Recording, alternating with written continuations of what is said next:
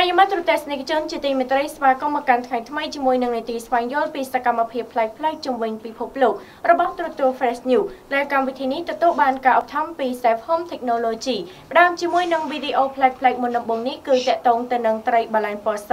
ត្រូវបានគេរកឃើញនៅក្នុងទន្លេ Thames ប្រទេសអង់គ្លេសត្រីបាឡែនពណ៌សមួយក្បាលដែលជាពូជអម្បូរ Dolphin Naturus ត្រូវបានគេប្រទះឃើញនៅក្នុងទន្លេ Thames នៃទីក្រុងឡុងចក្រភពអង់គ្លេសកាលពីពេលថ្មីៗនេះត្រីបាឡែនសម្បុរសប្រភេទនេះគឺជាប្រភេទសត្វដែលរស់នៅតាមមហាសមុទ្រអាកតិចតាមសមុទ្រនិងតាមឆ្នេរសមុទ្រអ្នកអភិរក្សត្រីបាឡែននិងត្រី Dolphin បាននិយាយថាវាពិតណាស់ជាការបាត់បង់យ៉ាងពិតប្រាកដហើយក៏អាចមានបញ្ហាផងដែរនាវាជាច្រើនកំពុងត្រូវបានហាមប្រាមមិនឲ្យចូលទៅក្នុងតំបន់ហាមឃាត់និងតំបន់ដែលមានជម្រៅជ្រៅពេកដែលជាកន្លែងគេអភិរក្សសត្វសមុទ្រសូមជម្រាបថាជាទូទៅសត្វត្រីបាឡែនពណ៌សភេទឈ្មោលដែលមានទម្ងន់ជាមធ្យមប្រហែល 1100 គីឡូក្រាមទៅ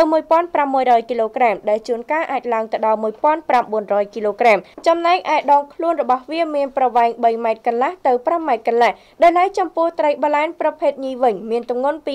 700 ទៅ 1200 គីឡូក្រាមខណៈដែលវាមានប្រវែង 3 ទៅ 4.1 ម៉ែត្រវាមានសមត្ថភាពអាចហែលបានចម្ងាយ 700 ម៉ែត្រនៅក្រោមផ្ទៃទឹកម្យ៉ាងវិញទៀតត្រីបាឡែនពណ៌សនេះអាចគ្រោះបានរហូតដល់ចន្លោះពី 70 ទៅ 80 ឆ្នាំហើយវាស៊ីសត្វជាអាហារអំឡុងពេលពពោះមានកូនមានរយៈពេល 13 ខែប្រិយមិត្តទស្សនិកជនជាទីមេត្រីសម្រាប់វីដេអូប្លែកៗទី2ជាបន្តគឺតាក់ទងទៅនឹងទឹកជ្រោះដ៏ធំរបស់ចិនបានផ្ដល់នូវទស្សនីយភាពដ៏អស្ចារ្យអាចទាក់ទាញភ្ញៀវទេសចរជាច្រើនអ្នកទេសចរជាច្រើនបានប្រមូលផ្ដុំគ្នានៅលើទឹកជ្រោះហ្គងស៊ូដើម្បីទស្សនាបាតុភូតដ៏អស្ចារ្យនៃកម្លាំងទឹកហូរដែលបណ្ដាលមកពីភ្លៀងធ្លាក់ខ្លាំងអ្នកទស្សនាប្រជាគ្នាដើម្បីថតយកទស្សនីយភាពដ៏អស្ចារ្យដែលគេកម្របានឃើញពីមុនមកពេលវេលាដ៏ល្អបំផុតដើម្បីទៅទស្សនាទឹកជ្រោះគឺនៅចន្លោះខែមិថុនានិងខែតុលាប្រិយមិត្តទស្សនិកជនជាទីមេត្រីងាកមកចាប់អារម្មណ៍ទស្សនានឹងវីដេអូប្លែកៗទី3ជាបន្តគឺតាក់ទងទៅនឹងកសិករចិនម្នាក់បានចិញ្ចឹមសត្វកង្កែបជាច្រើនក្បាលដោយបានបើកកសិដ្ឋានដ៏ធំ